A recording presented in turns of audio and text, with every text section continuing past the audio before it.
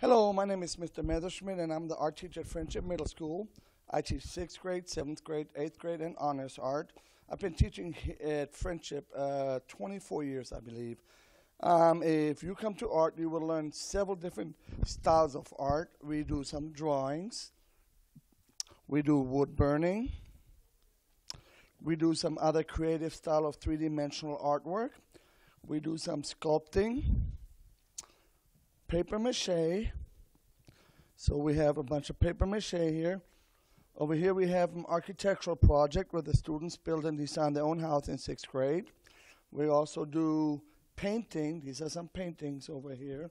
So these are paintings.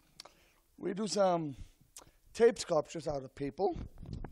These are some more architectural projects and some more paintings.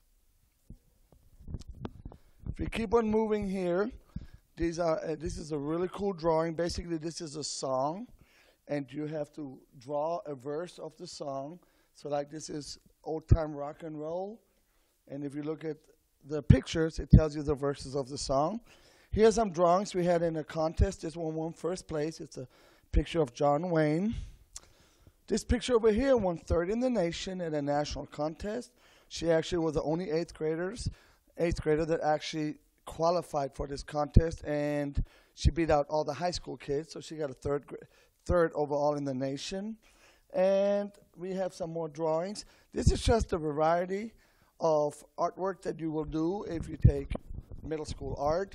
In 6th grade, basically, I'll introduce you to everything. And then in 7th and 8th, if you're really good, you'll end up in honors art.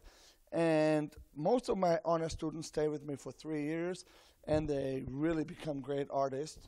And when they go to the high school, they can really do awesome work. So if art is what you'd like to do, these are some examples of what we do in class, and I hope to see you in my class. Have a good day.